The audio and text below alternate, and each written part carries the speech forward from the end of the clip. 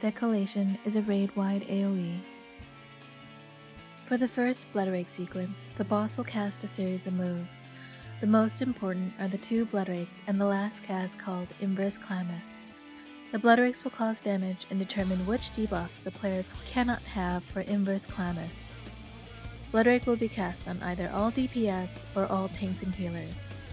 Bloodrake can also be cast on the same group of players both times.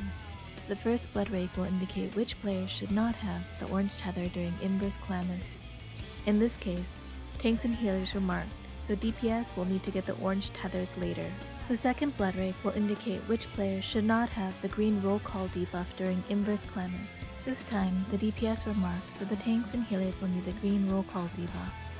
Have the correct players take or give the right debuffs before the cast of Evisceration ends. Be careful with roll call, as it cannot be passed back immediately. Also note, the orange tether will explode with a moderately sized AoE.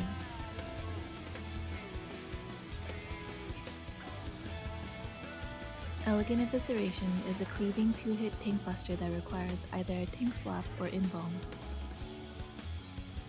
Hesperos will cast Setting the Scene and divide the arena into 4 elemental quadrants. He will trigger each element once. Note that the circular wells cause damage over time. Pinax will be a random combination of elements in sets of 2. The first mechanic will be either the Blue Lightning, which is a proximity-based damage from the center of the arena, or the White Water, which is a knockback from the center of the arena. The second mechanic will happen immediately and will be either the Red Lava, which requires 2 separate healer group stack-ups, or the Green Poison, which is a spread. After the first set of mechanics, Hesperos will return to the middle and cast a Directional Shift north, south, east, or west that indicates the direction he will jump toward. This additional Directional Shift will happen between the 2 remaining elements that have not yet occurred. Hesperos will also have a follow-up mechanic stemming from himself, which will either be a conal AoE, signified by his glowing sword, or knockback, which is signified by his glowing cape. The third mechanic will be the remaining proximity or knockback element. Move toward the appropriate Directional Shift, dodge the conal or knockback from Hesperos, and finally, the last element of either stack or spread will resolve shortly thereafter. It's important to remember that players will be unable to stand in the element that is currently being resolved. Hesperos will target 3 out of the 4 elements. The 3 elements will explode during the final cast of the sequence called Periaktoi. There will only be 1 element safe to stand in at the end.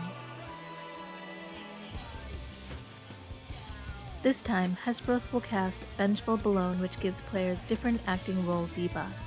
2 DPS will get 2 acting healer debuffs, 2 DPS will get 2 acting tank debuffs, and the tanks and healers will get the 4 acting DPS debuffs. Hesperos will cast a Bloodrake dealing raid-wide damage followed by Balone Bursts, which forms 8 orbs around the arena.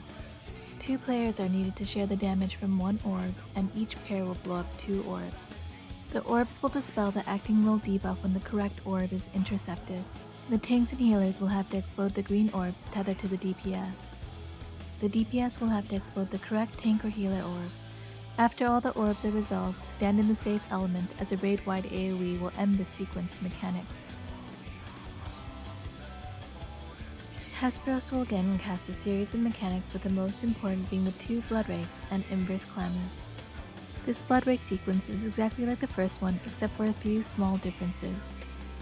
Hesperos will now use 2 sets of 4 towers to signify which mechanic players cannot have during Evisceration.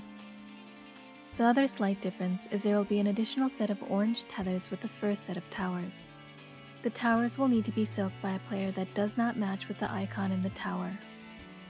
Like the first Bloodrake sequence, the first set of towers is the indicator for the orange tethers, and the second set of towers is for roll call. Make sure the correct players take or give the right debuffs before the cast of Evisceration ends.